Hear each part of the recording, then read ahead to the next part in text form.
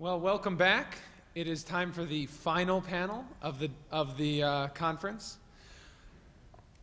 I know you're all looking forward to Sex in Space. It's something we've all been anticipating. If you'll bear with me for just a moment, I want to spend a little bit of time. I want to take a moment to just recognize how much it's taken and how many people have contributed to making this conference work and getting us where we are. In the folders that you guys received, I take some time to thank all of the people with the foundation, the conference team, and those are the people who have been working in advance way up to the conference to make everything come together. What I wanted to take a moment to do right now is there have been a number of volunteers who you've all seen around who have been doing so much work to make this come together. I mean, all of us have been going out and enjoying the fact but when you go out till 4 in the morning and then get up at 7 in the morning to make this conference work, I mean, that's something we all need to appreciate, that it takes a lot. So let me tell you, I want to take just a minute here to tell you about some of the people who have been helping us.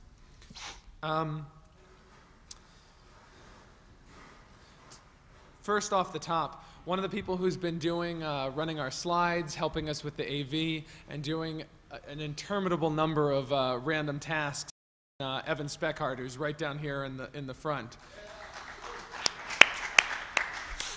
For anyone who's interested, Evan's been interested in space for 20 years. He has a good bit of experience in management and technical sales, other things like that, and he's looking to get involved with one of these companies.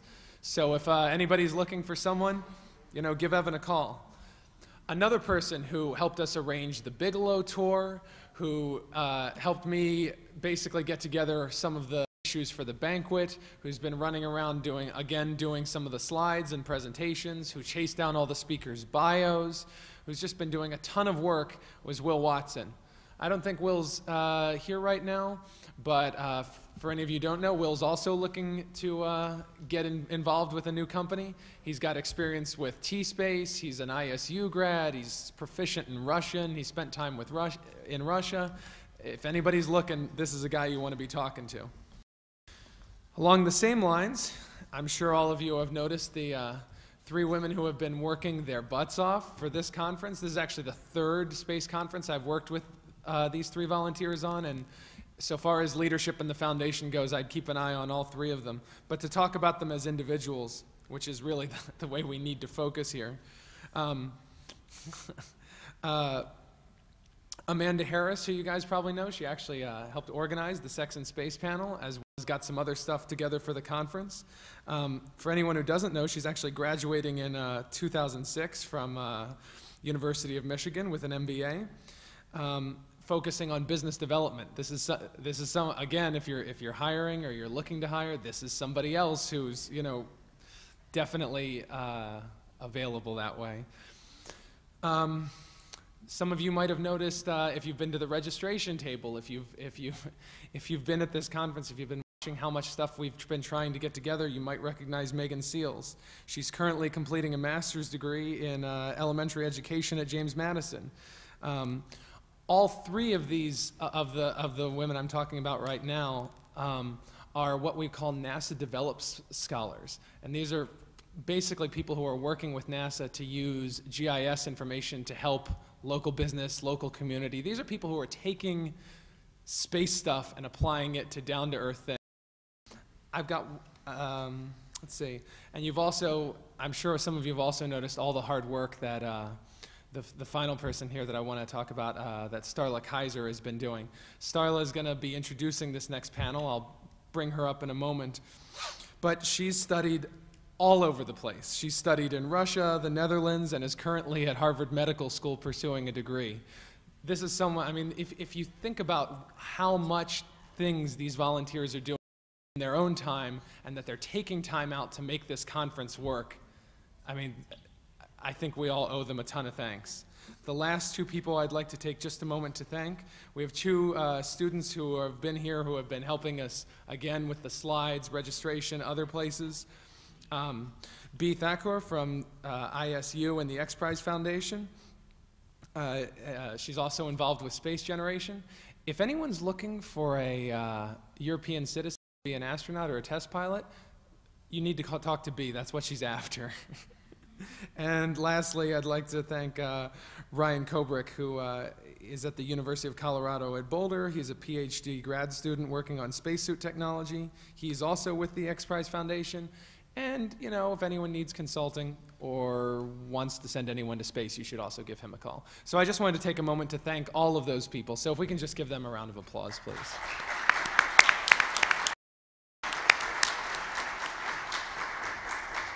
And with that, I think this is what we've all been waiting for. It's definitely what we're all gathered in the room for. I'd like to introduce Starla Kaiser, who's going to introduce the Sex and Space panel. Thanks.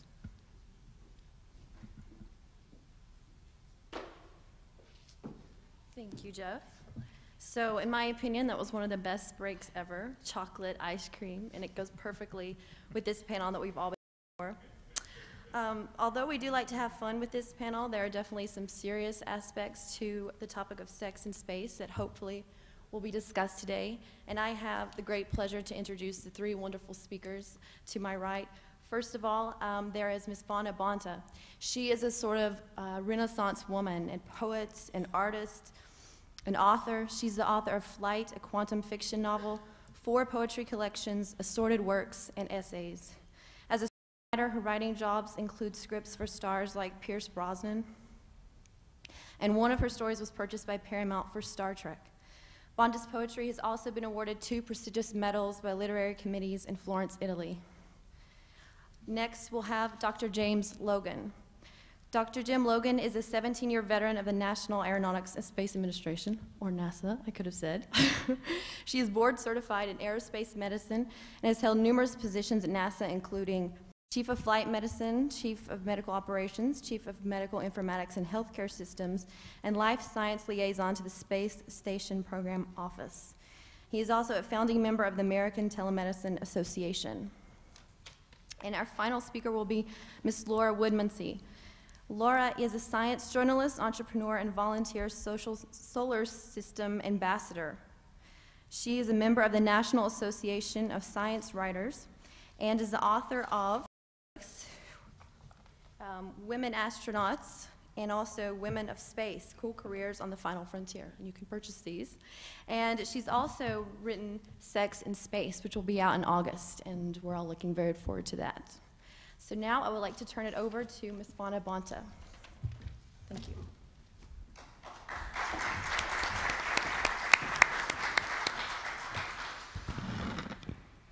Hi, it's a pleasure to be here. I'd like to thank you and a congratulations to Laura Woodmansee for her book coming out, Sex and Space, and present her with a Fisher Space pen. That's good.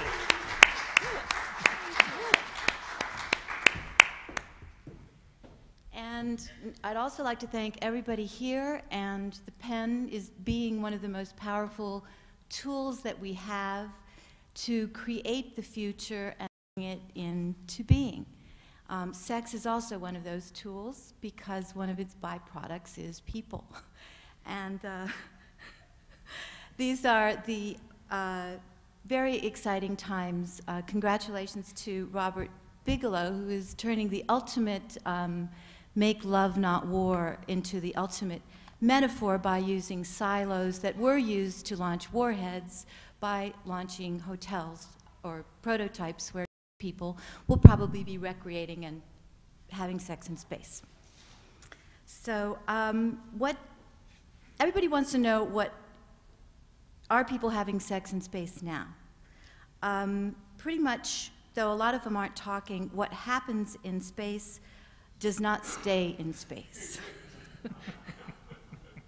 Because right now, at any rate, people are very closely monitored.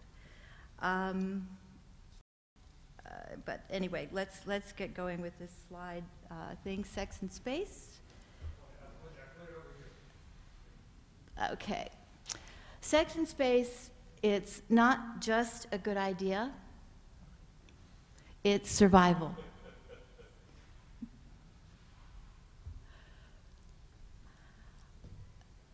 There are many compelling reasons for human space settlement, for the survival of the human civilization, humanity from natural and man-made disasters, and to fulfill the innate human drive of exploration and discovery.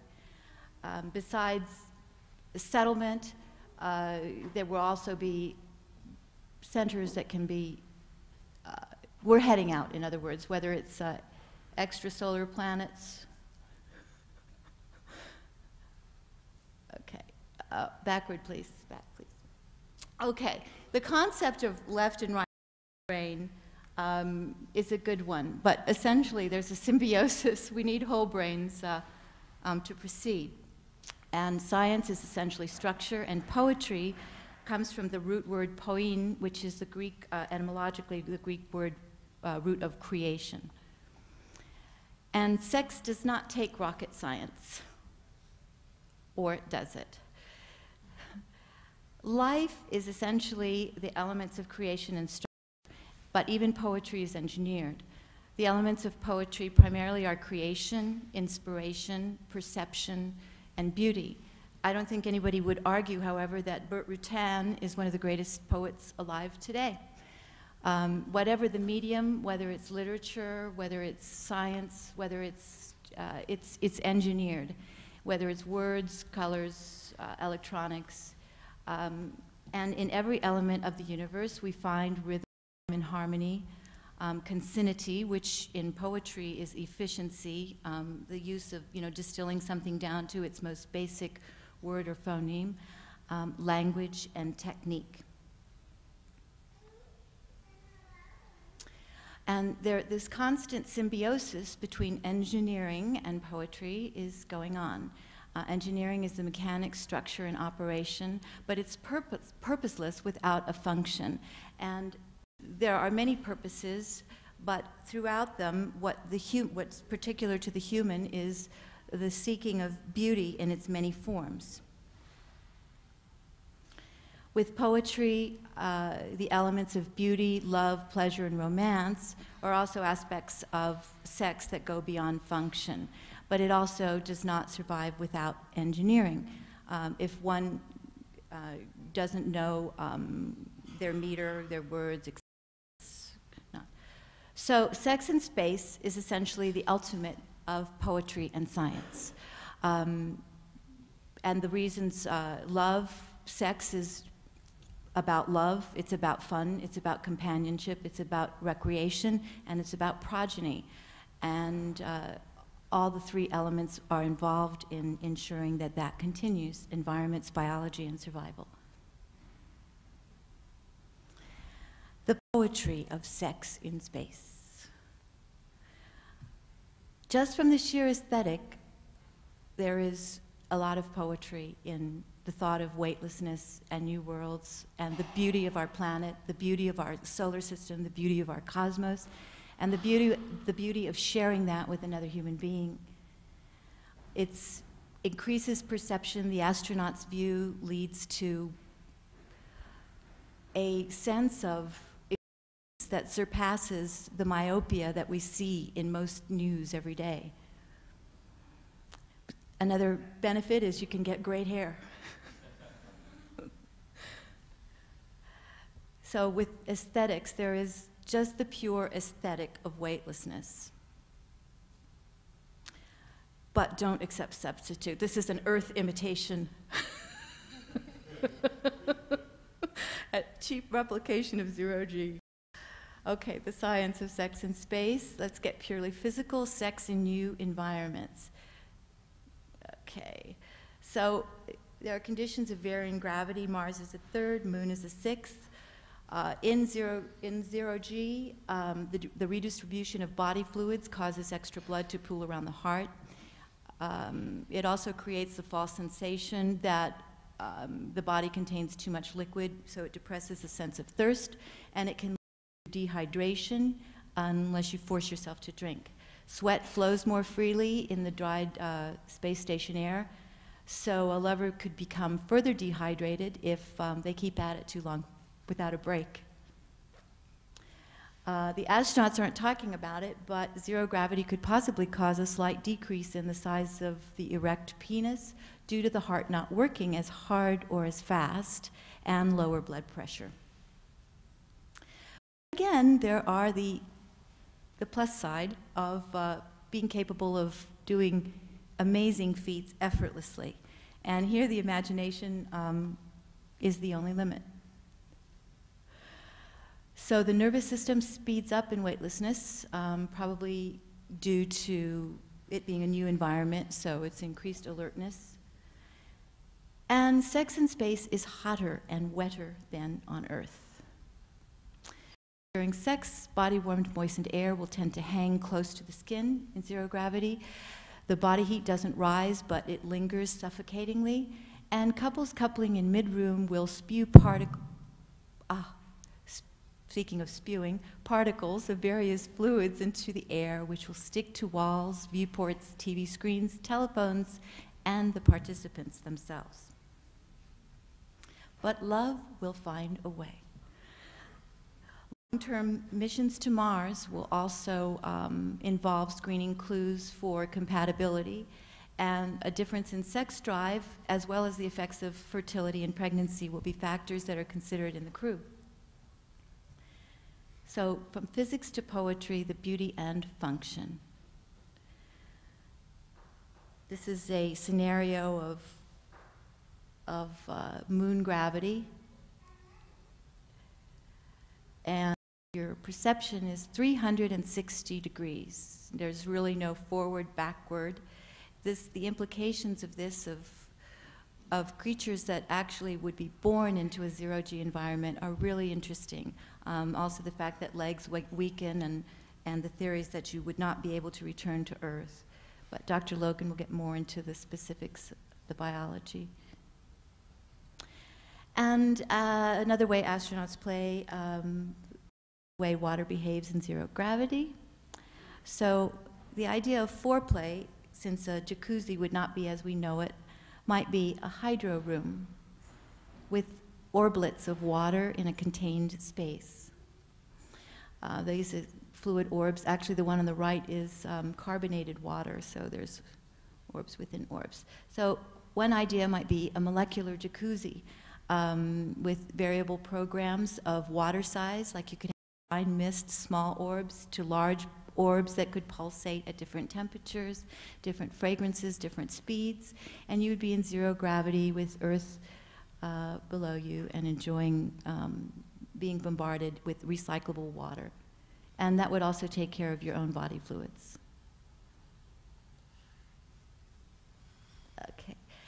The most important thing of accomplishing sex in zero-G is stabilization. So with handles and cubicles like that you can slip into. You can have the option of tying or securing yourself to a wall. And a standard would be Velcro and bungee cord type of thing. There's space adaptation syndrome. I had the pleasure of flying in zero gravity, but one advice is to save the acrobatics for post-play and not foreplay. Although space adaptation syndrome is not as I would have expected it when you hear about the comet. It's more like regurgitation as opposed to peristolic motion, because you don't need a lot of peristolic motion to expel what you need to into your sick-sack. So it's not really that unpleasant. But if you're on a date, you definitely need to have the mouthwash with you, if that's, and don't get too wild in the beginning until afterwards. It's amazing the lack of attraction in zero gravity. I have had well, according to Clinton, I don't know if it would be called sex, but I kissed in zero gravity. And there was actually a sheer lack of attraction between the mass of bodies. And it was very surprising. You have to actually struggle to connect and keep connected. There's no help whatsoever to do so. So some solutions when your masses aren't magnetizing, but you work together, would be the two-suit. And this is a suit that the unbuttons from the, well, it's not a button actually, it's like either a Velcro or a nylon zipper, and you can connect at the top, right there. These portions here connect with the other. These are zippers that unzip, and inside a diaphanous, very lightweight fabric balloons out, much expandable knapsack or suitcase. So you're enclosed with your mate, which also probably emotionally would provide the sense of cuddling or being in close physical contact, which humans need in that kind of an environment. Like if you just want to chill and float and not have to struggle to be together, the two-suit would be a way of accomplishing that. And of course you could get them in various fabrics, whether you're in vinyl or silk or brocade or rubber. And of course you always want to have sensible underwear. And again, those underwear would be attachable to wall spaces. Velcro mitts would be another way of stabilization. Again, fire-resistant fabric. And getting to the function of the aesthetic and purpose, not that the other is the lower purpose, and that is the future. People have been having sex in space for thousands of years. They just aren't really aware that they've been doing so, or have a perspective that our gravity is just what we've been born into and are used to. The purpose and function of the continuum is up for discussion. However, with the human being, I think fundamentally our dreams, our ability to, and the power to create them is what distinguishes us from other creatures and life forms, at least that we are aware of at this time. It's what all of our icons and our greatest heroes epitomize, from Leonardo da Vinci and to the creative minds working within space and the movement today. In my opinion, are on the forefront of what mankind is capable of accomplishing. Flight and human flight is the icon of what human possibility is and all the best that we embody.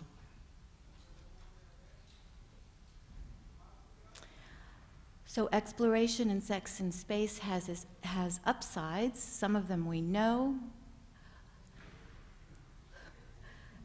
and some are yet unknown.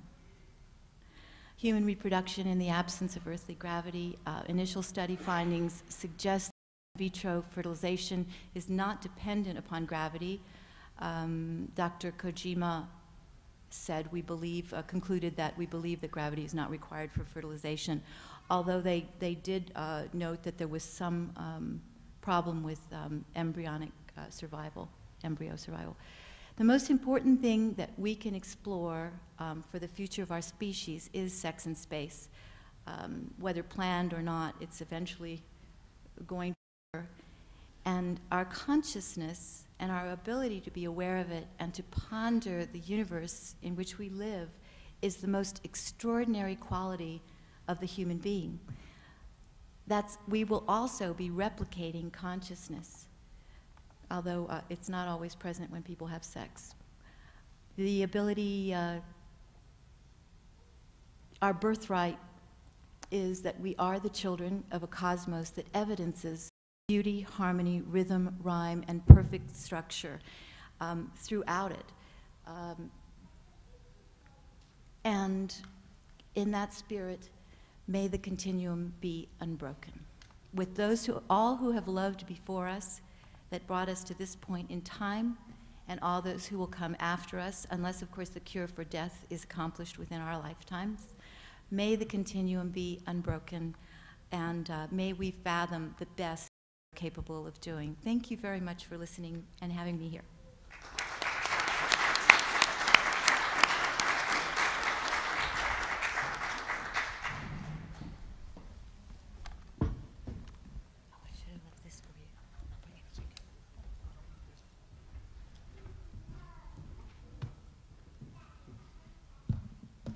Good morning. Well, this is obviously the hardcore, right? And I'm honored to be a part of the hardcore panel.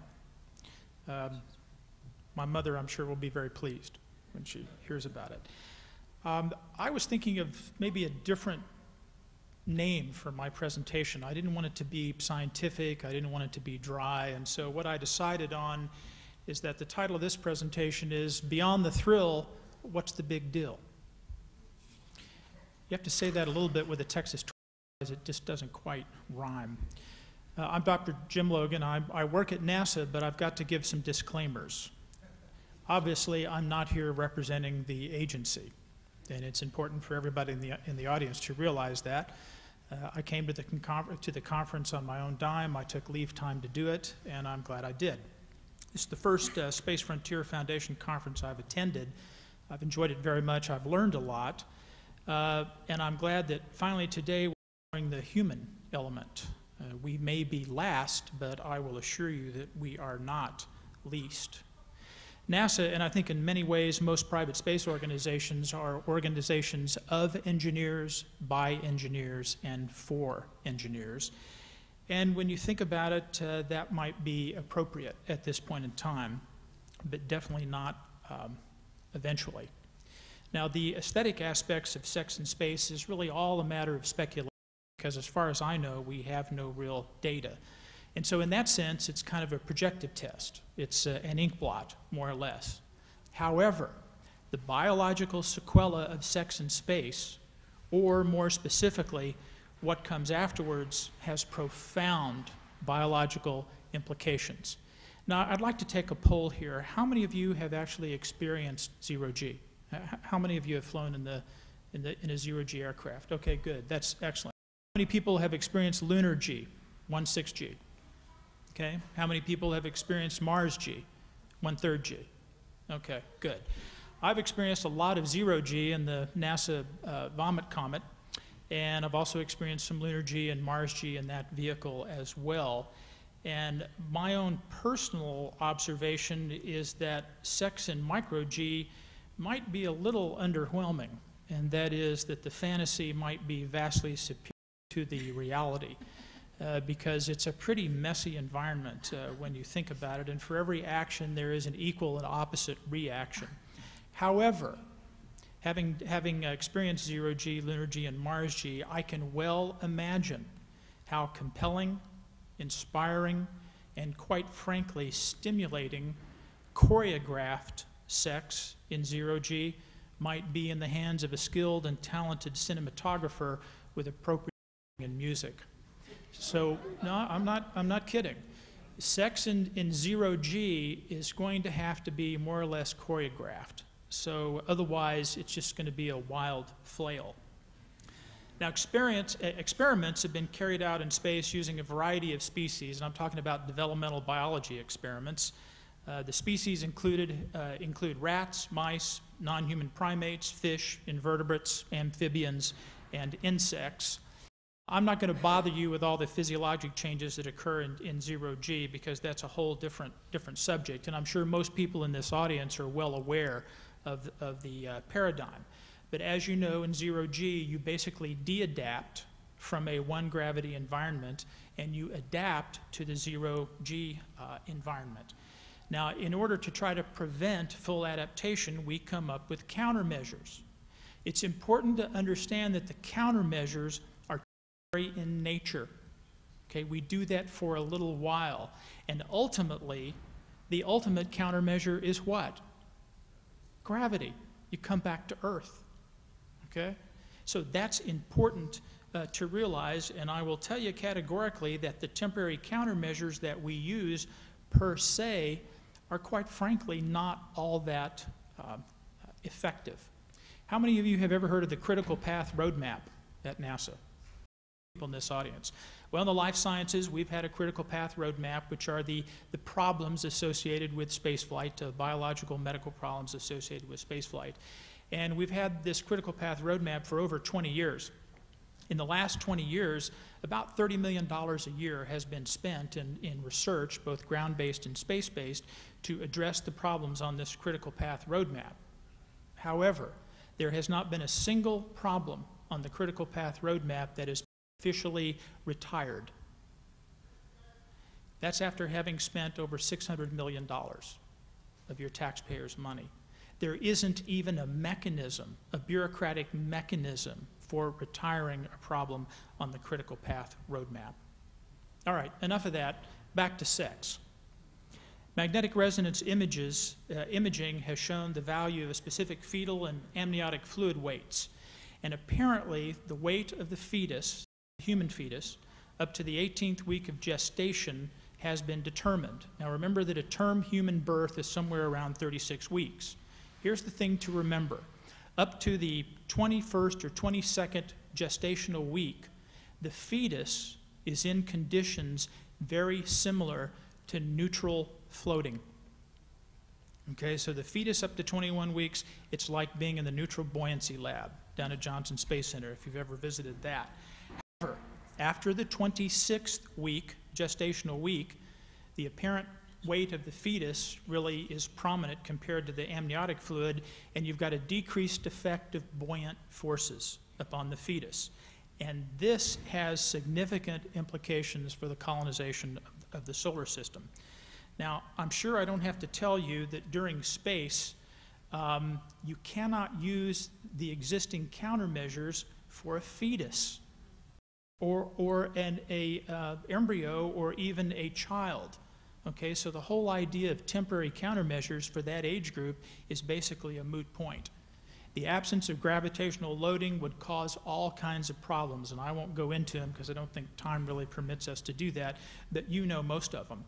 I will tell you one experiment on one of the Russian Biocosmos satellites involving pregnant rats showed that the active formation of fetal bones involved a 13–17% arrest in the development of nearly every area of the fetal skeleton. That's a significant issue.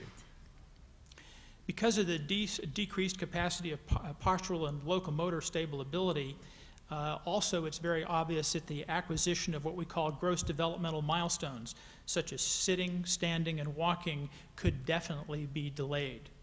And we know this because building adequate proper neural connections after birth requires movement under gravity. Okay, because when you're born, not all your connections are made. And those connections are made in the first few weeks, months, and years of life. And of course, that occurs in gravity. There are even cross-coupled effects. Immune function has been shown to be somewhat compromised after long-duration exposure to a weightless environment. Now, in mice, you can mimic the same degree of changes in the immune system that happens in space. You can mimic that on Earth by just using hind limb suspension. Now, what does that mean? That means that gravity is very, very important. Now, I was an evolutionary biologist before I went to medical school. And here's the salient fact that I want you to take away from this. Evolved on Earth over the period of 3.8 billion years. And everything changed except for one thing. What was the one constant in 3.8 billion years? Gravity. In my opinion, and this is just an opinion, take it with a grain of salt. I know this will be heresy to some of you, but the prospect of doing a single jump from 3.8 billion years at one gravity into some kind of a weightless civilization is extremely naive, in my opinion. Now, there's no air out there, so what happens? We take our own air, right? Or we create it. There's no food out there, so we take our own food. No engineer in his right mind would advocate not taking air and not taking food. Likewise, there is no gravity out in space. So what's the answer? You take your gravity with you. You have to create your gravity. The question is this. This is year 45 of human spaceflight, and we still do not have an inkling of what the gravity prescription is. Think of gravity as a medication. We don't know the dose, we don't know the frequency, and we don't know the side effects. Those of you who are looking at space as a potential for human settlement, and I consider myself one of those, you had better lobby extensively to find out what the gravity prescription is. Because it all depends on whether we're talking about space as a sortie destination or frontier destination. And the example I always use is Antarctica. Antarctica, despite, we've been exploring Antarctica for over 100 years, and despite modern technology, it's still a sortie destination. We have not humanized Antarctica because it's a pretty hostile place to be in. In my opinion, when we think about the gravity prescription, it is very possible that 1/6 G won't be enough. And if that's true, the moon is out as a frontier destination. Now, eventually we may have some magic pill, eventually we may learn how to switch off and on certain chromosomes, granted. But in the short or intermediate range, if the bar is above 1/6 G, the moon is not a frontier destination. It may always be a destination for a number of valid reasons. The same argument can be made about Mars. It is possible that you may need much more than 1/3 G. If that's true, Mars is out as a frontier destination. And by frontier destination, I'm talking about a destination in which there are multiple generations, men, women, and children. Now, that's a pretty profound driver. And so I urge all of you that are interested in the space community to do some thinking about how are we going to arrive at the gravity prescription. And it probably won't necessarily be one size fits all. The only thing that we know now is 1G, 24 hours a day, 7 days a week, works. We know that the Apollo astronauts that spent time on the moon were a little less deconditioned than their counterparts that were overhead, but it was not statistically significant at all. It was very, very minor.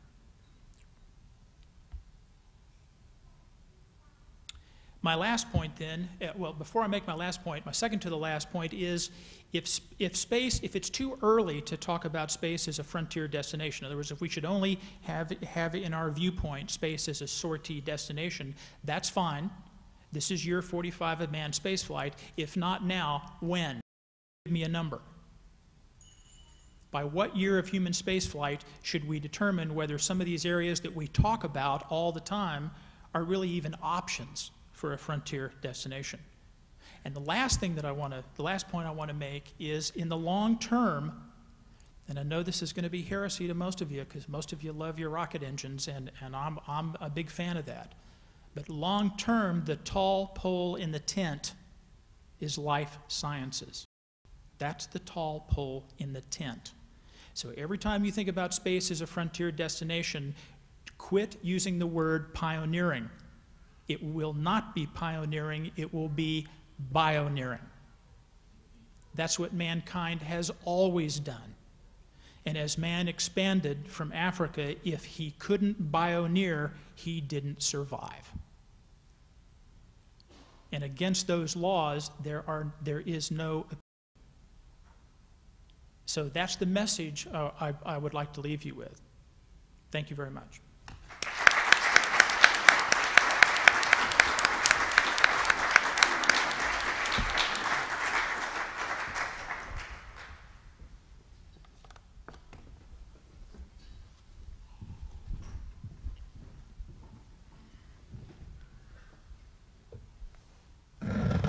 Hi.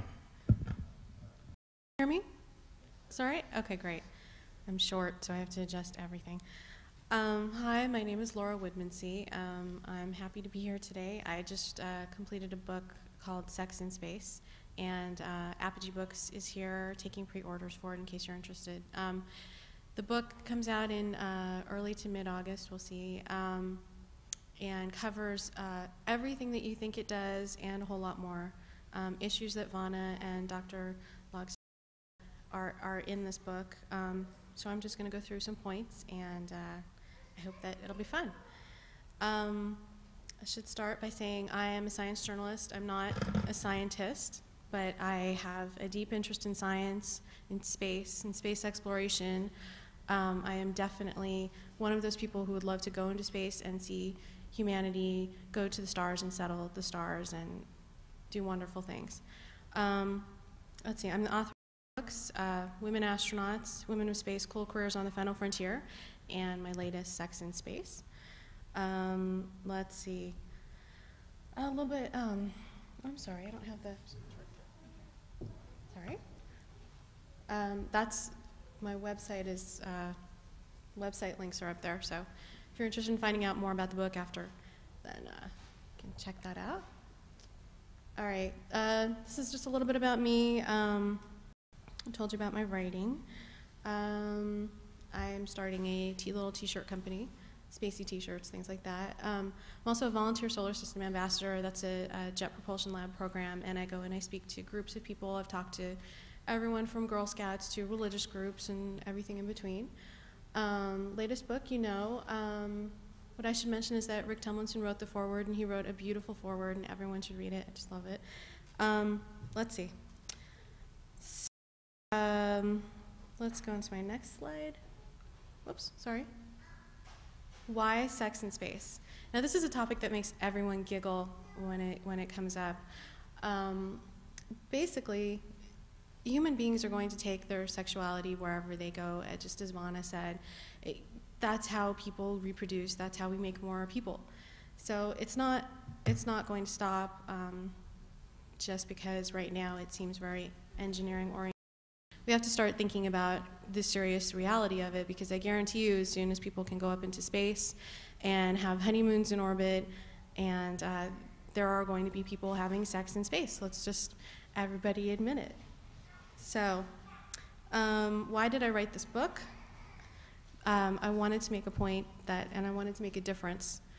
I wanted to get people thinking seriously about the topic, both about the fun part and the serious part. And before we get bogged down in serious stuff, there is a lot of fun stuff about it. So let's see. I guess my perspective is I'm a mom, so my son is in the back making a little bit of noise, so excuse him. But that's where I kind of see everything from. Is I'm a mom, I want to protect my child or any children I have in the future, and I can't imagine sending them into, you know, the world to do or doing something that would endanger them. So that's part of my concern about writing the book that caused me to write the book. So I wasn't really sure what I would find out when I started to write it. So as you'll see in my PowerPoint, there's a little bit more to it. But basically, in this age of space tourism, it's not going to be long before there's a couple up there who makes love in space and may conceive a child. So there are important things to consider. I'll go on to my next slide. This is the first chapter in the book is called Has Anyone Done It in Space, and covers the rumors and the reality and the evidence. Has anyone done it in space or not? Excuse me. When we consider the topic of sex in space, we have to talk about the rumors. We have to talk about the rumors of affairs between astronauts, Russian cosmonauts, American NASA astronauts. There was a couple, Mark Lee and Jan Davis, who went up on the Endeavour space shuttle in 1992. There was a lot of controversy at the time about this. A lot of press asked, "Are they going to have sex in space? Are they, you know?" And Jan Davis, who spoke to me for my previous book, Women Astronauts, declined to be interviewed for this one. She still works for NASA. Her answer to me was, "No way, thanks, but no way." And Mark Lee doesn't work for NASA anymore. So it may be that she still works for NASA, and that's why she doesn't want to talk. But we'll see. We'll see what happens. Let's see, another topic. Another topic is pornography in space. Let's see. There was an attempt to film a, pornography film, make a porno film, on the Mir space station, but that didn't really work out. But not that I'm into watching porno films, but I think that's a shame, because imagine the number of people who would have bought that DVD and watched it and become interested in space if they weren't before. So anyhow, as for the astronauts, those two astronauts there, I interviewed several people for the book, and Rod Roddenberry, son of Gene Roddenberry, who created Star Trek, had this to say: "I guarantee you it happened, and I have no proof except common sense." Okay, the second of our natural questions that arise is, how would you make love in space? How would two people do it? Second chapter covers this in detail. Lots of questions, lots of things. It's explicit, it's not pornographic, but it's definitely explicit. Let's see, so-called docking maneuvers. I think everybody can figure out what that is. Let's see, obviously living in space is different from Earth, no gravity, as we have been talking about. Gravity helps couples here more than they would probably admit. In space, you would probably need some sort of restraints to stay together. And then we have things to consider like interior design, which I guess comes into the talk about restraints and how two people would stay together. As we've heard, there's no convection in space. Heat and cooling off would be a problem. You'd need fans to circulate the heat, etc. And you'd need a nice environment that you felt safe and you felt comfortable enough to be with your significant other in. So, serious issues. I thought this was a great quote from Derek Shannon. It was here and I think left yesterday. It's the initial awkwardness that is most likely to detract from the romance, so it will take practice to make perfect. So I thought that was really funny. So the couples that go up will have to practice a lot, so kind of amusing. All right, third topic is much more serious, creating new life in space, so making space babies. You've already heard is I won't go over the topics that you covered exactly, but like I said, I'm a mom, so the idea of possibly creating a child in space and anything negative happening to a child in space, whether it was me or anybody else, is extremely disturbing to me and really terrifying, because there could be just horrible results. Conception might be one thing, might be okay. I still would worry about radiation. But pregnancy definitely would be out of it. Pregnancy and delivery, I think, in space would, from everyone that I've talked to and everything that I've read and heard, would just be disastrous and pretty awful. The two main issues, I'm sorry, go on to my next slide. There are the three main issues, but the question is, as you alluded to, drugs work differently in space than they do here on Earth. So my question that I don't have an answer for, and I would like an answer for, is, do oral contraceptives work in space? There are several women astronauts who take medicine, quote unquote, to suppress their menstrual cycles. Have there been blood tests taken? Are they testing to make sure that this is suppressing ovulation? These are big questions that are serious questions if people are going to space for long periods of time. Not just space tourists, but space settlers. Let's see. Is conception even possible in space? We've seen from lots of experiments that it is in animals, so we assume that it is in humans. There might be some problems, but you've already heard a lot of this.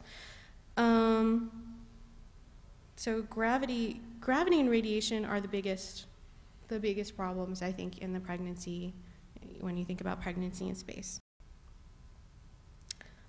Let's see.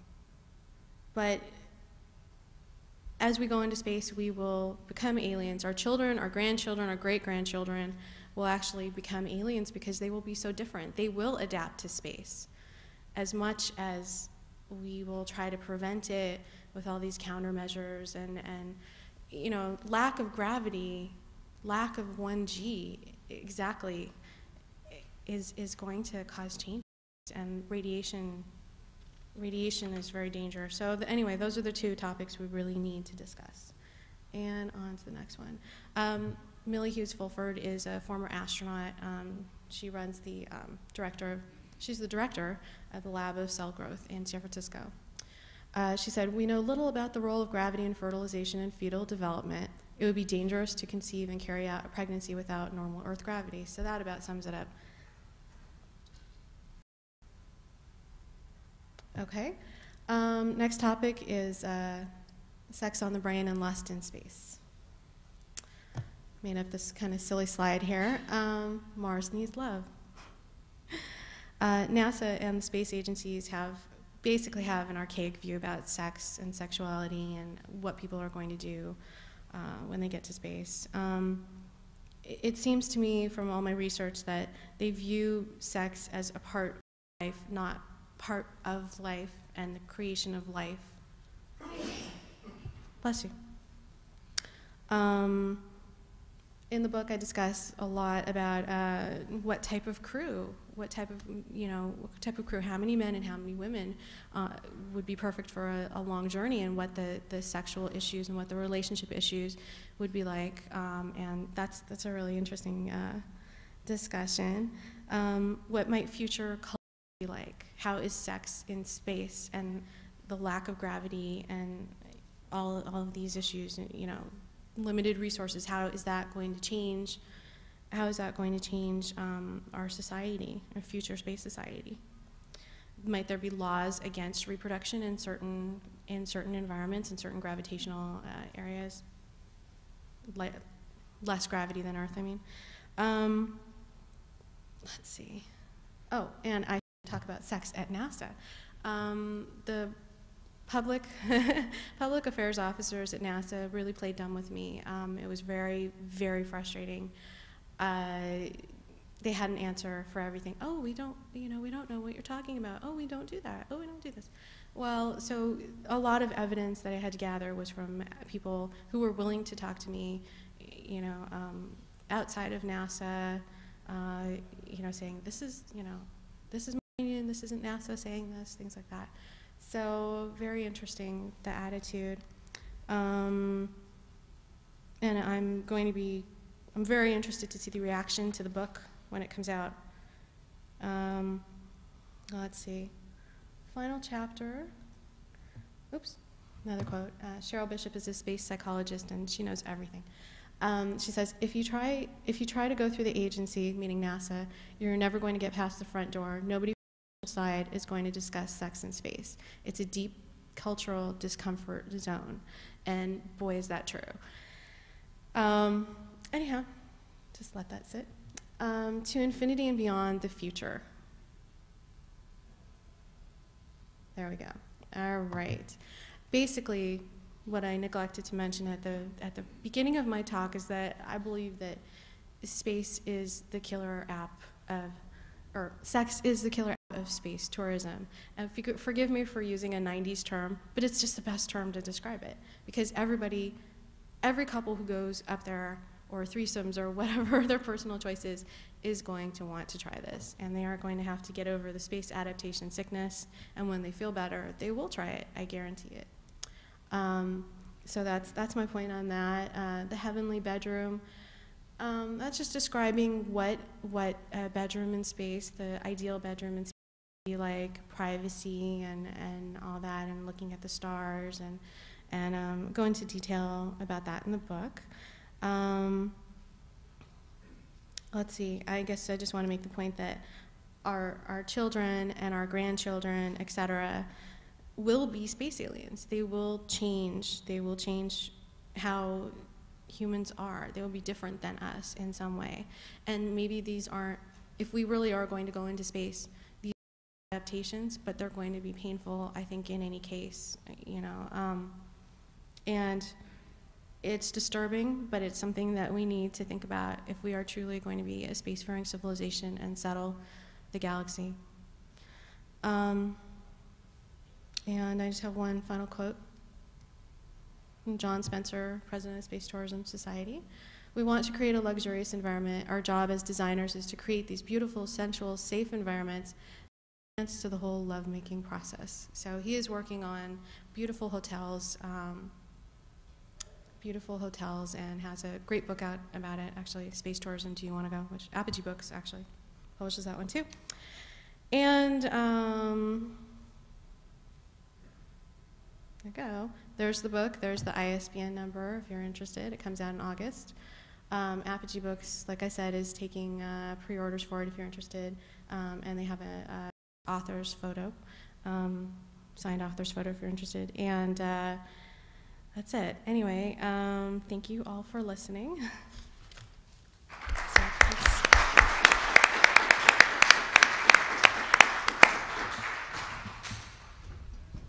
Well, since this is the hardcore, we'll open it up for questions. Yeah. Yeah, hang on Okay. just a second. Go, Rich, first. Question for Dr. Logan. I read recently that, and I'm not sure who said it, it was some auspicious scientist, said that we evolve and we have evolved as a species when to adapt to our environment, that as the environment changed, we changed. Once you get to the level of sophistication and intelligence that we are now, we change the environment as opposed to ourselves. If we go into space and off-world, is that going to mean that it's going to start the evolution process again? Well, that's an excellent question. The evolution process has never stopped. Evolution is going on right now.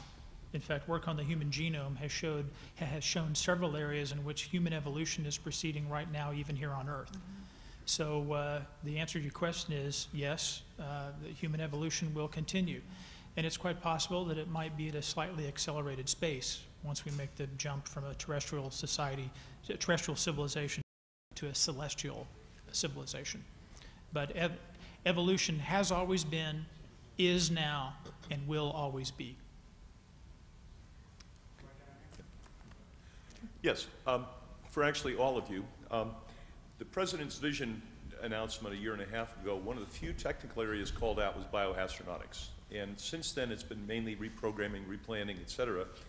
The focus has apparently been on, end state is the first Mars mission. And it seems to me that especially the Space Frontier Foundation would like to see a focus at least equally on issues that affect the plausibility and credibility of settlement in free space, the moon, and Mars. The question for you is, do you see, any of you, NASA as taking that on, ESA, the Japanese, the Russians, the Chinese, or Bigelow? Do you think a settlement-based investigation of these issues, what's the natural home for it, if any? Yeah, excellent question. I'll answer I've got an answer, but you guys want to go first? This is a personal opinion. Okay, so obviously, as I stated before, I'm not speaking for the agency. I don't see a very big emphasis on bioastronautics within the agency. And what little emphasis there was is now even smaller. And I think I could justify that with data. Okay. Having said that, that sounds like a criticism of NASA, and I don't really mean it in that sense. NASA doesn't do frontiers. NASA does vehicles. It's unfair to expect NASA to do frontiers. That's not the reason NASA was created. That's not the reason that NASA exists today. NASA does vehicles. And to the extent that what you can do in a vehicle will give you an idea about how to open up a frontier, maybe so, maybe not. But that has never been the focus. It's not the focus now, and my guess would be that it will never be the focus. And I'd like to speak to that from a cultural level. When I arrived here, someone I was introduced to in the lobby said, Sunday they're having a conference on sex in space. And I said, oh, I'm aware of it, and I'm presenting. And her comment was, well, you don't look like an engineer. And I think that comment is very telling, and it's also very telling that the culture in the U.S. is very puritanically based, and things like sex and death and the human element is apart from life. It's like a separate segment over here, whereas in Europe and Russia, it's more integrated. I also had the experience of being the sole audience of one of the space tourists who accounted from the first shot of vodka that in Russia that he was going up with to being the guys going up being serviced because the bodily fluids had to go somewhere, and they wanted them to be comfortable. It's just different approach. It was human. I mean, you can talk moral or ethics all you want, but I think most definitely that the two need to be integrated, because living is a human experiment, experiment and experience, and our humanity needs to be integrated with the engineering, and the purpose behind the function is human, and hopefully to serve and respect the greater creation or cosmos of which we're a part. I actually had a question that sort of tied in with that. May I ask it, or did someone else have a? Go ahead. Okay, it was an ethical question. Within how many? I was very interested in the comment about the skeletal structure initially being the first to not develop. And you almost think of these, 360-degree creatures, how they would form. Would they be gelatinous? Appendages? Would they have many appendages? Would they have? At what point would it become an ethical question that someone could volunteer and say, I would like to conceive, or we see this is happening with animals, I would like to conceive, and I know this is how my baby is going to be born? Well, it's an excellent question, and it's a very complex answer. And within how many generations? Well, first of all, it would be all speculation. We don't know the answer to the question, but in terms of informed consent, the dimension of the question, it would be okay to have informed consent for things that are going to happen to you. There are a lot of people that could argue that it is not ethical to sign off an informed consent for a citizen from the next generation. And so I think that'll be a very thorny issue. So I don't really, as from a medical standpoint, purely medical standpoint, since I'm a physician, if you're talking about 17% decrease in skeletal muscle mass of a fetus, that crosses my line in terms of ethics, right. My own personal line. So I would not advocate that at all. What is the, you said that there's a danger in conception in zero-G. Is that just the radiation effects of outer space, or is there some actual danger of zero-G that's known, or is it? Well, I'll take a cut at that medically, and there are two issues for conception. One is a medical issue, and that is I'm one of the physicians that support the crews in space. Now, I'm going to preface this statement by making another statement, and that is the initial statement I want to make, so the second statement is not misinterpreted, is men, let's face it, women are genetically superior to us. That's a fact. Okay, I need to make that as my initial statement, because the next statement I'm going to make is, when it comes to the differential diagnosis of belly pain, acute abdominal pain, the diagnosis is infinitely simpler in men than it is in women. Okay, so from a purely operational standpoint of doing medical care in space, which is part of what I do and 100% of what I did, the one condition you'd like to fill out initially is an ectopic pregnancy. Okay? So that has a medical dimension. Now, a fetal dimension definitely relates to radiation. I mean, look, there are two dirty little secrets of spaceflight. One is the lack of gravity, and the other is radiation. And they are probably synergistic. Okay? The effects of both of them together are probably worse than the effects of either of them alone. How many of you saw the recent study that was published that said that even as a result of one medical radiation treatment, that's trabecular bone decreased by as much as 30%? And that was here on Earth. Anybody see that scientific publication recently? It was actually on NASA Watch, and it was released as well. So it may be that it looks as though radiation and hypogravity is a very bad combination. Let me do an analogy to radiation, because engineers all the time are accusing the life sciences people of screaming, the house is falling, the house is falling. Okay. Let me give you an analogy of radiation. Water is dangerous to human beings. Okay, when early man went across the continents and stopped at the shore, if they wanted to swim across a body of water, that body of water could kill them, right? I mean, you could drown, become hypothermic, whatever. It was dangerous. Water was dangerous. So what did they do? They developed technology to isolate themselves from the water. We call those boats. Earth shouldn't be called Earth. Earth should be called water. It's 75% water. Space should not be called space. Space should be called radiation. And so to go anywhere and to prosper, to live long and prosper, we're going to have to come up with the technology that isolates us from the radiation, just like early man had to isolate himself from the water. So when you think of radiation, the analogy is to water. Radiation is to 21st century man what water was to cavemen. I don't know whether that analogy helps, but that's the way I like to think about it. Any other comments? I mean, you want to take a cut at that? No comment on that. Yeah, go ahead and use the mic. An elaboration on it, what might be some solutions to boats, both for gravity, to replicate gravity, and what would it take to, A, develop the gravity prescription and finally conclude that? More studies? B,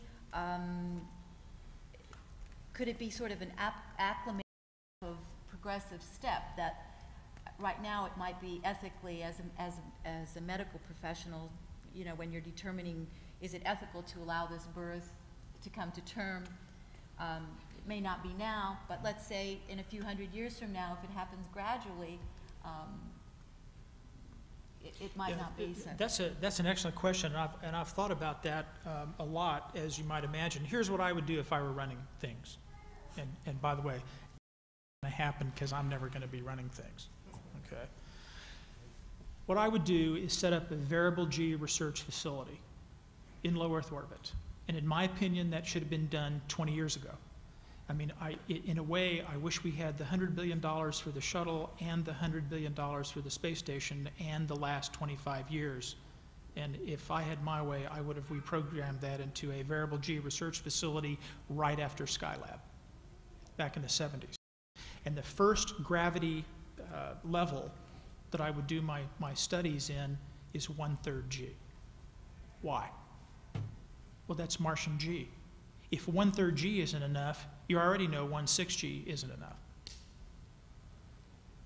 In fact, in my opinion, what we're really being moved toward now, based on what we know, and a little bit of knowing a little bit more about what we don't know, in my opinion, I think we need to surface the concept of the O'Neill-type colony. That solves several problems for you. And by the way, I think living in a place that has variable G would be very exciting. And it would be beneficial medically. I mean, I'm 55 years old, and trust me, one thing I've discovered recently in the last 5 or 6 years is gravity is not my friend. Okay? And those of you who have experienced Martian G, it's delightful. I mean, Mars is a terribly hostile place, but Mars gravity is outstanding. Yes. And so if I were going to live in an O'Neill colony, those in my cohort and older, we want the real estate at 1/3 G. That's where we'll live. And we'll go down to the equator and do our exercise. Maybe do a little shopping, okay? And then it's back to Mars G to live, because when I, fall down the steps or something, it's going to hurt a lot less at 1/3 G than it does at 1 G. So that's just a personal aside. But it's an excellent question. Next question's here. Actually, can I make a comment for a second? Is this microphone on? Yeah. All right, great. I just wanted to go back to the bioastronautics roadmap for a second. I just wanted to note that one of the conclusions, one of the recommendations was that NASA needs to study human sexuality and how it might be a problem, whatever that is, in long-term missions. So that's one thing that I note. I really like your idea of the O'Neill colonies, and my husband jokes, but he's not really joking about he wants to retire on the moon. I guess Mars would be better, but so I think that's great, and any business ideas out there for that. That's all I wanted to say. Really interesting to hear Dr. Logan take the analogy of water. I'd like to take that to a more prehistoric era. I'd argue that our species has through variable gravity when we once were life forms that existed in water. And that transformation from simple organisms that lived in water to complex, intelligent ones that developed on land under one gravity, that took a long time. And this is what we are trying to do by taking ourselves into an environment of microgravity. One thing I would like to ask you is how long, you put up the same question saying how long would it take for us to have a long-term adaptation to microgravity, into settlement, and I think that's sort of a similar sort of time scale that a life form has to take when we transacted from water to land. But at that time, our physiology was significantly different. We had simpler hormones, or none at all, I don't know that. But could you talk about what sort of hormonal changes occur in long-term space flight and the effect of different drugs that are administered on astronauts? Well, I'm certainly not an expert on the hormonal changes of spaceflight. You'd have to ask some of the researchers for that, but I know that there are quite a few changes. I definitely know from talking to astronauts in the studies that we've done that the pharmacology of micro-G is vastly different than the pharmacology at 1G. And frankly, we don't even know how an antibiotic works in 0G. We don't even know anything about the absorption.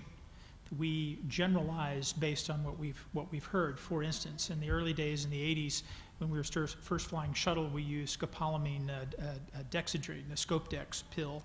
And you'd work with the astronauts. They would take almost everything in the medical kit while they were on Earth to assess if there were any side effects, because we sure didn't want to interfere with their performance, their performance capabilities in flight. And a lot of them took Scope-Dex in orbit. And many times I would have astronauts tell me, Jim, it's amazing. When I take a Scope-Dex pill on the ground, I get my side effects, dry mouth, whatever. I get that within 20 minutes. When I took the pill in space, I never got side effects. Now, what does that imply? Well, to me, it implies that absorption may not be all that great, okay? Or you may absorb the over a much longer period of time. So there are a lot of pharmacokinetics that we really need to do just to medically support the missions that we have now. And I think our present knowledge is woefully inadequate today, considering this is year 45 of human spaceflight. Now, let me kind of address also your issue of, and your point is very well taken about the transition from an aquatic, life form to a terrestrial life form. But remember, that did not happen all at jump. That happened very gradually. It happened over millions of years. It was aided by several mass extinctions. And so the point that I made was that it was naive to think that we were going to do a single jump from 3.8 billion years of 1G, then to, on February 18th, 2023, we make the jump into a weightless civilization. I don't see that. I realize that may go against some of the mythology that has evolved through space settlement, but as a medical person, I don't see that. Commenting on, no, please. No, go ahead. Things always take longer. It's the vision. It's not to say that it can't be done, but it's just whether. I thought that was an excellent point. We can't fathom where the metamorphosis of human consciousness, and it brings up an interesting question of, what is it to be human? We have a certain frame of reference of our recorded history and what we can speculate about plankton and the beginning, the soup.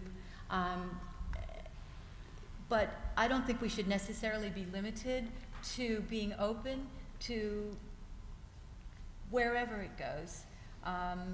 Not to prevent that, not to expect that it's going to happen in 20 years, but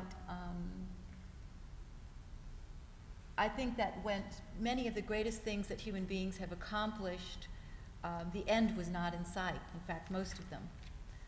When Leonardo watched birds in the marketplace and drew their wings, he probably envisioned that we would be on the moon, maybe the side of a rocket would have blown him away. He couldn't have fathomed that. I don't know. So it's... Yeah. I think the only thing you can truly say, and I think this is a very safe statement, is if you can't figure out how to bioneer with a B, you're not going anywhere. And it's important that that's acknowledged and perceived, because the structure will not be attained. The vision will not be attained without the structure. And the structure has to be addressed with specifics, with the math, with what's in front of you. And I think advocating for the variable G research facilities and for bioneering and to find the gravity prescription are top of the list in terms of moving it forward.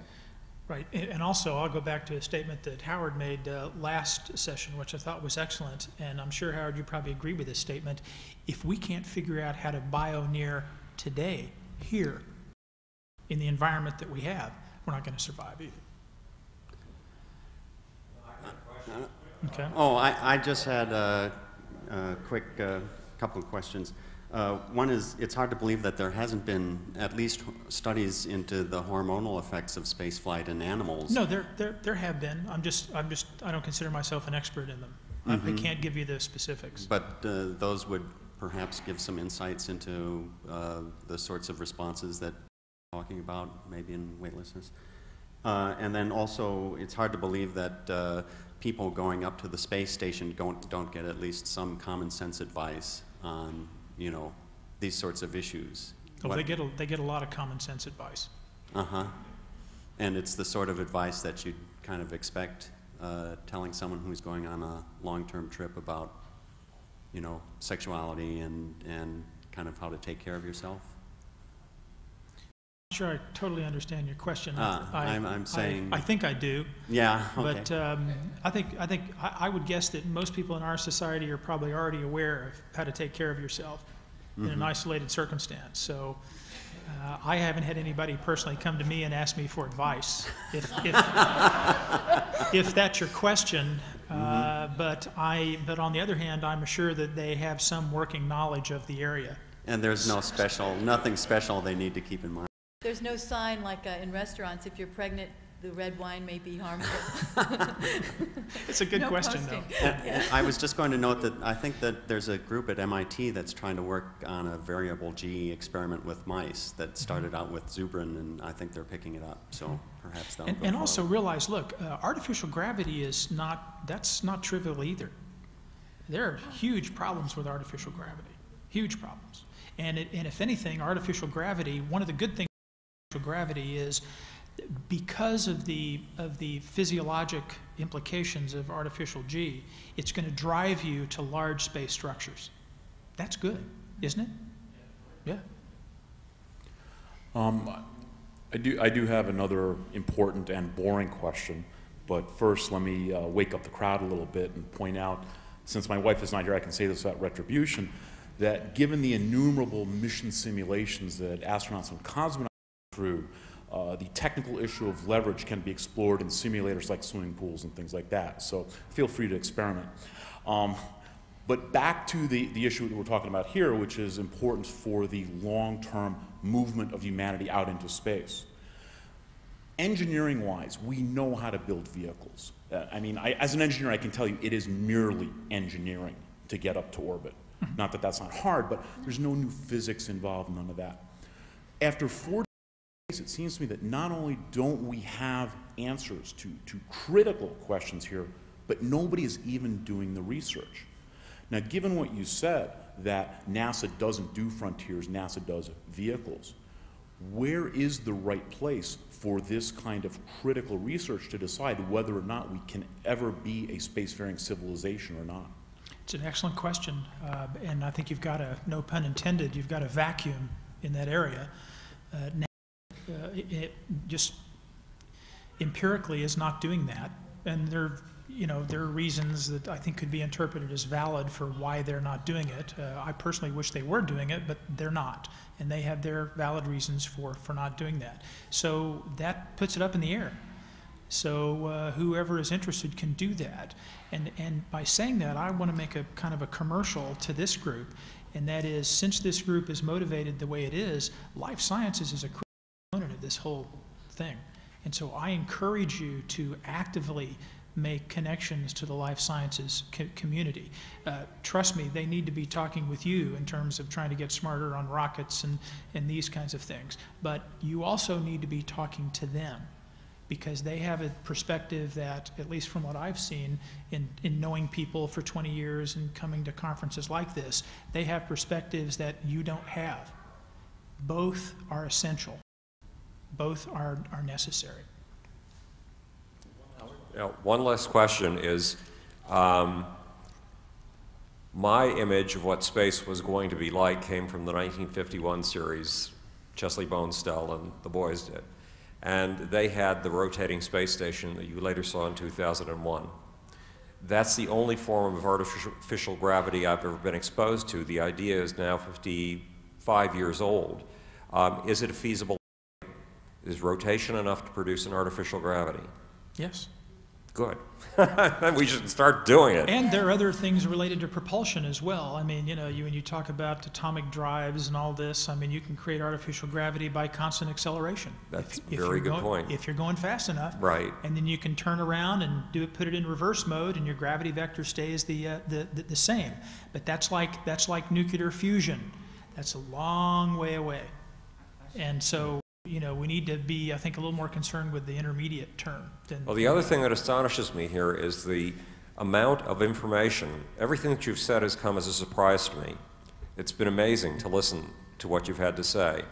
And it disturbs me to realize that there is no regular place, even when I look at Science Week, or when I look at The New Scientist, the various sources with which I try to keep up on the latest science day by day by day.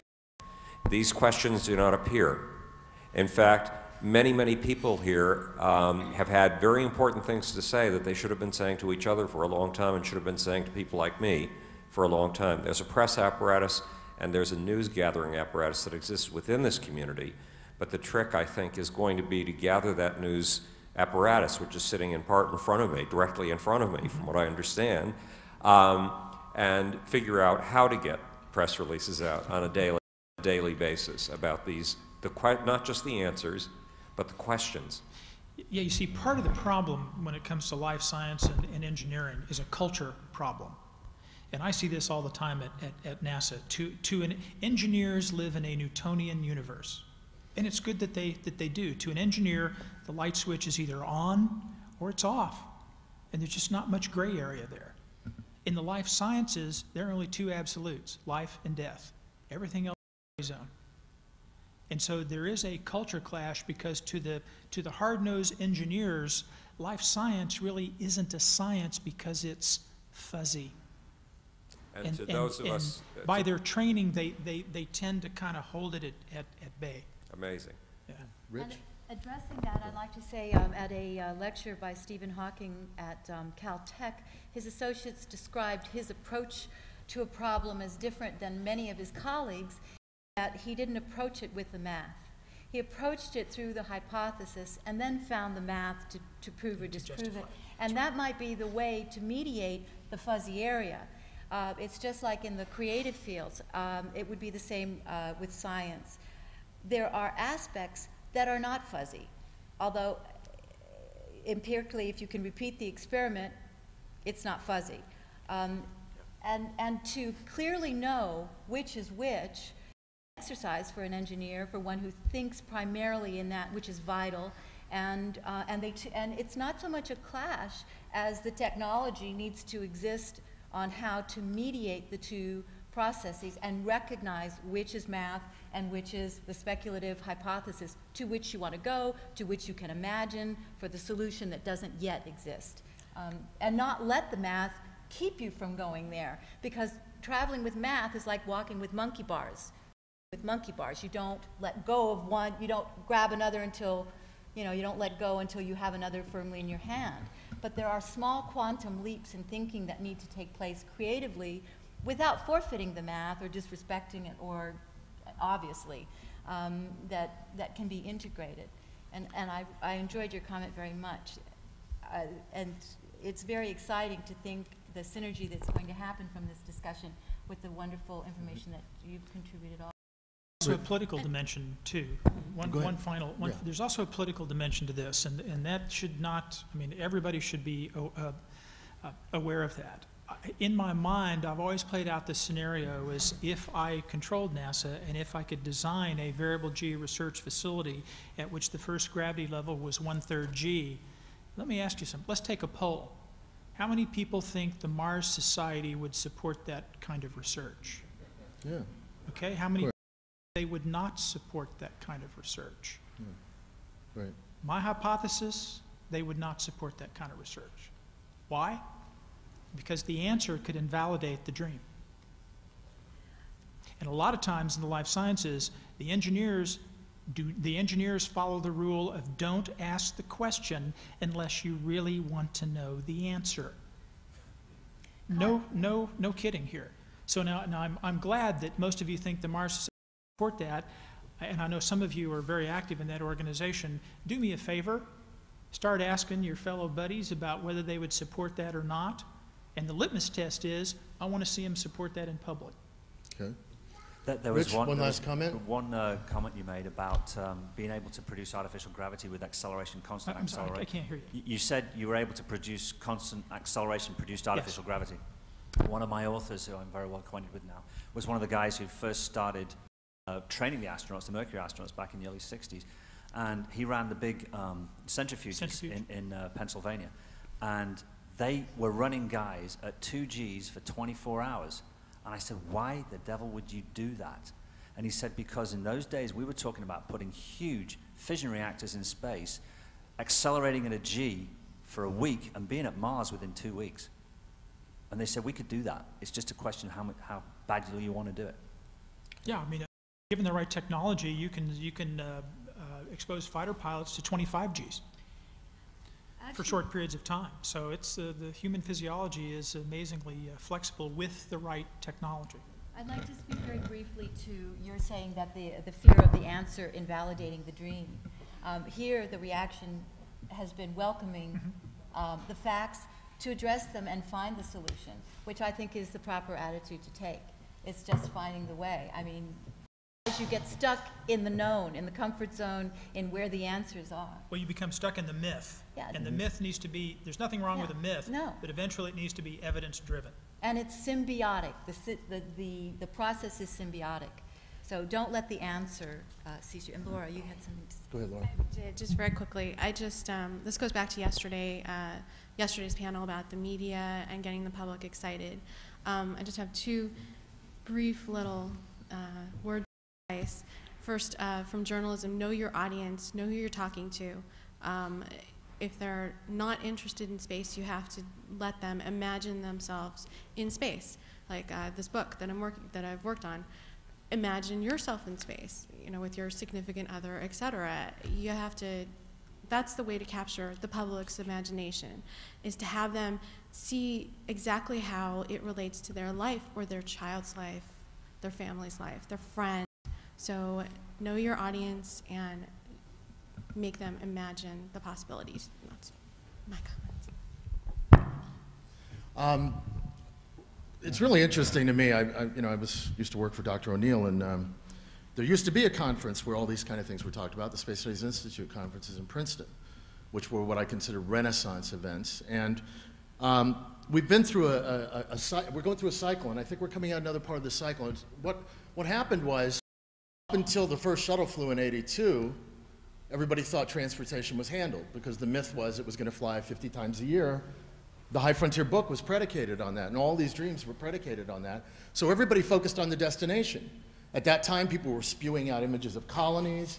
You would go to SSI conferences, and there would be biomedical studies. There would be people talking about the sociology or how you would create city councils and space habitats, all these kind of things. And then as the myth began to be shattered, what happened was our movement, and I guess it's an adaptive way of dealing with things, has now our movement, our part of the movement, which is let's go do it and get it done, has shifted into how do we create our own transportation systems to get there.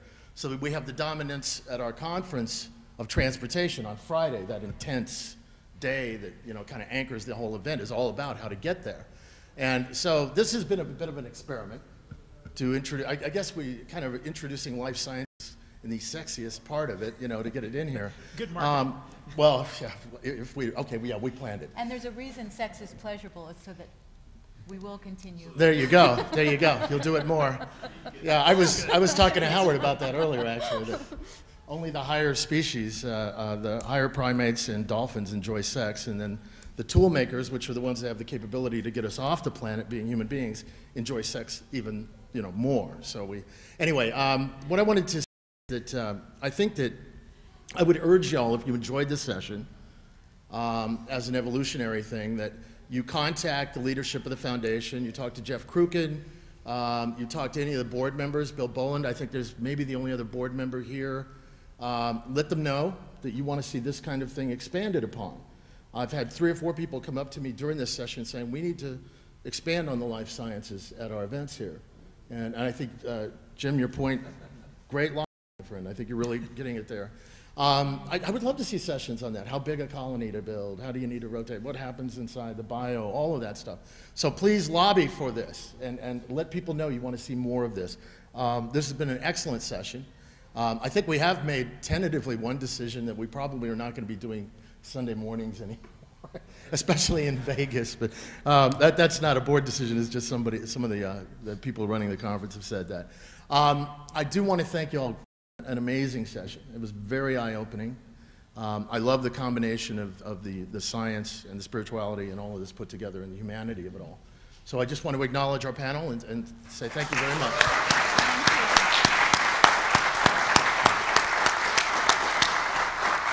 Y'all can just sit here for just a second. Chuck Lauer has a brief announcement regarding the Space Fashion Show. So since we're in the humanistic side of things, Chuck, come on up. This is first time we've ever actually done the vote. I don't know how many of the people are here, but we actually had a tie. It was fairly big. Most people actually voted for either of the 2 of these. The loser was also fairly clear. Why don't you flash that one up? So that that one was fairly clear too. So everybody that voted for the winner gets a rocket plane laser pen. So Mike. Alan Boyle, some mystery person that didn't put their name on, but they voted for 9 for first and 7 for least. So whoever that is, if they're here, come up. Derek Shannon, Layla Stenberg, and somebody actually did use the secret identity code. So whoever VP40 is, come on over here and get your prizes. Thank you. Really appreciate everybody doing it. Yeah, I mean, we got to move back to a little bit more of the Renaissance stuff. It's just too much fun, these kind of things. A couple of quick announcements. There are extra SpaceX T-shirts out there, so go grab them. Spread the word by, you know, emblazoning people with the logos on their chests and get them out there. I want to wrap up real quickly by saying, folks, we have. I'm always honored to come to these conferences. I tell people this is a players' conference. It's not. Go to the ISDC, which is a different kind of conference, which is a lot of people coming together from a lot of areas and this and that and the other, and a lot of people just coming to hear things. We're a smaller conference, and what I see when I look around the room are people who are either in space companies, in space research, in space sciences, involved in space companies, about to have a space company, maybe just lost a space company, people that are actually doing the work, writing the books, reporting on it, things like that. It is definitely conference of doers, and I am always honored to be at this event and to be lucky enough to be a part of it and work with the people who have done it.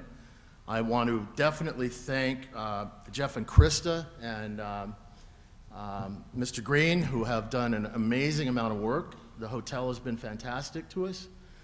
Please, again, give feedback to the board members that are here, to Jeff Kruken, to some of our more vocal people internally, like Ben Muniz, who was speaking over there. Contact them, tell these people what you think of this event. Whether you want to see more of this, less of that, whether you like the location we're at, the dates, the times. There's going to be a lot of discussion. We're an experiment in progress.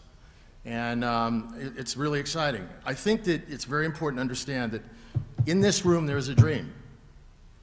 There's a dream in here, in our hearts. There's a dream in this room that we all hold. And that is a dream of an incredible future out there, an incredible future for humanity.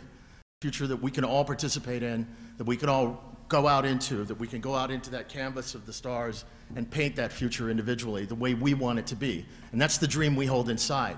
And there's a dream outside of this room.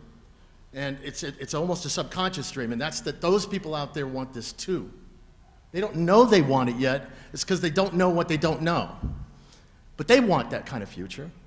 They don't want to be turning it on the TV and watching, you know, Israel and Hezbollah kick the shit out of each other. You know, those kind of things will continue to happen, sure, but which, by the way, largely boils down to intolerance of each other and land disputes. And, you know, one of the great things about space was we had a session in the Space Studies Institute one evening on space colonies, and the idea came up and was that, you know, look, I was talking and I said, you know what, if you don't like, I'm going to build my space colony, okay? And if you don't like peas or carrots, go build your own damn space colony. You know, or if you like peas or carrots, because I hate peas or carrots. And only people who hate peas and carrots will be in my space colony. So we'll have the pro-peas space colony and the pro-carrots space colony. And, you know, you can have the Hezbollah space colony and this and that and the other. And the point is that we have to let people know that that future, that horizon out there is wide, not the narrow thing they see in front of them now. If you go with the psychology we have today, the horizon narrows. If you go into space, horizon opens wide up and all things become possible. Everything gets reversed. So take that message out there, tell people about it, be excited, talk to the reporters, not just the space reporters. Call up your local press and talk to them. Get them excited about it because they get it, they understand it. They just don't know it's available to them. Thank you for coming.